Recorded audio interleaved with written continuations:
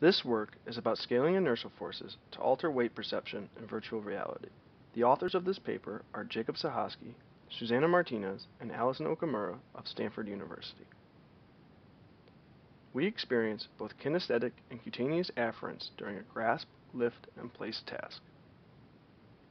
Skin deformation feedback tries to mimic the cutaneous interaction forces experienced when interacting with a virtual object.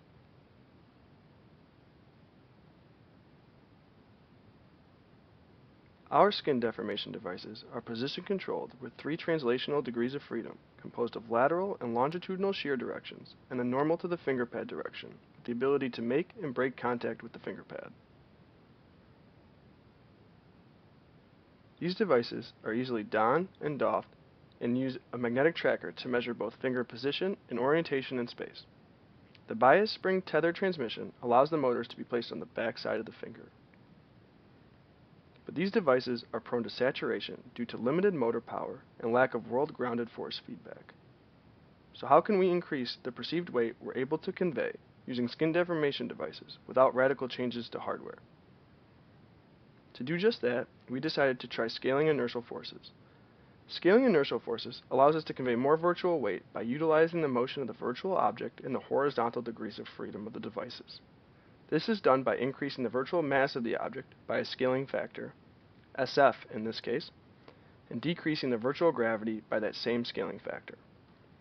As you can see in the last equation, this keeps the virtual weight of the object the same while causing the virtual object to be perceived as heavier.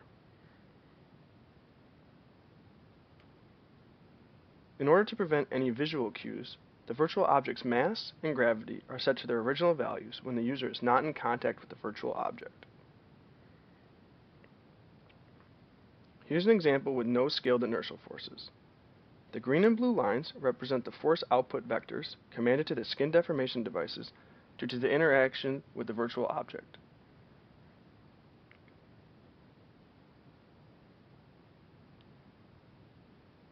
Here's an example with scaled inertial forces using a scaling factor of 5.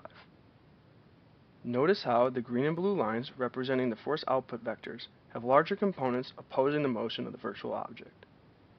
This is what causes the virtual object to be perceived as heavier. A user study was conducted which showed that scaling inertial forces does have an effect on the perceived weight of the virtual object during a grasp, lift, and place task.